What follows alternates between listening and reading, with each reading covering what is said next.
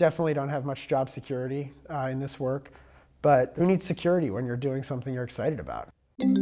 Our social entrepreneurs are people who have been on the front lines of social change. I've learned so much from talking with them.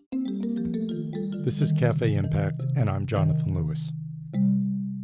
You've had this checkered career: art school, high school dropout, teacher in China, get an MBA. You've also worked as the first employee of the Perry Foundation and its lead program officer. What are the non-negotiable skills that people need in social change work? Our field is so nascent that you absolutely have to be comfortable with ambiguity.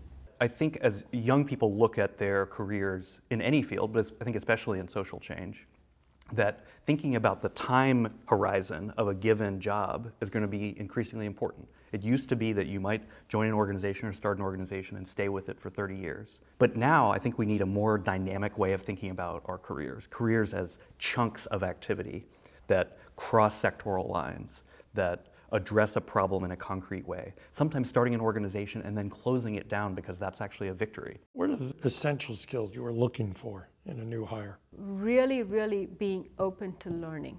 The willingness to be open and not to go, well, here's what I know or here's what I've been taught, but wanting to explore, to push the boundaries, to ask questions, to not just, and not in an arrogant way, not in a complacent way, not in an entitled way. Anyone who's the expert has the most baggage and has a point of view that they have to transcend before they are open to learning anything.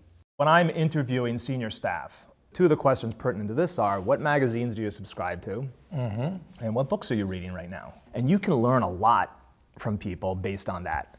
If they don't subscribe to any magazines and they don't read any books, you can tell right away that this is a person who has difficulty getting intellectually engaged. It's not that there's a particular reading list that you have to master in order to be, educated.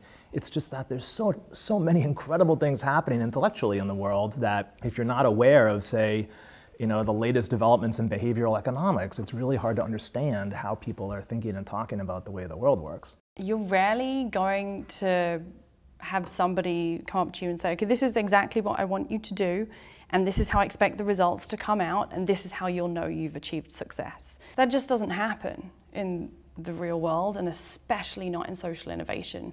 Nobody's going to tell you everything because they don't know either. No, we're making it up. Essentially, we're all making it up, and hopefully we're all smart enough and self-aware enough that we're learning from our mistakes as we go.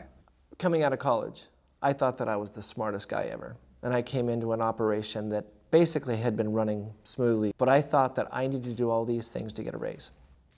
I went into my first review and I hammered. Not even one question was asked by my boss, and I just went into it. Look at what we've done, this is what we've accomplished. And at the end of it, he just looks at me and he said, you know what? If you keep your head down, you do your job, the money will come, the recognition will come. Just do your job.